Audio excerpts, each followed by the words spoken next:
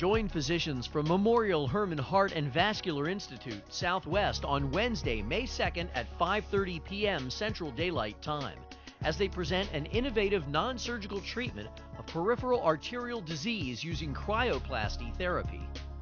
The procedure will be performed by cardiovascular surgeons Sherman Y. Tang and Carlos D. Zaria. About 10 million people in the United States suffer from peripheral arterial disease, or PAD. Only 1 in 4 people with PAD are receiving treatment. PAD commonly affects people who are 65 or older, but can also be found in diabetics of any age. CryoPlasty therapy is an innovative new procedure that uses cooling therapy to remedy difficult-to-treat blood vessel blockage.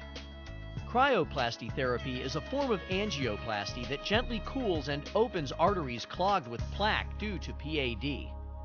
Please join us May 2nd at 5:30 p.m. Central Daylight Time to view the live CryoPlasty therapy procedure from Memorial Hermann Heart and Vascular Institute, Southwest, in Houston, Texas.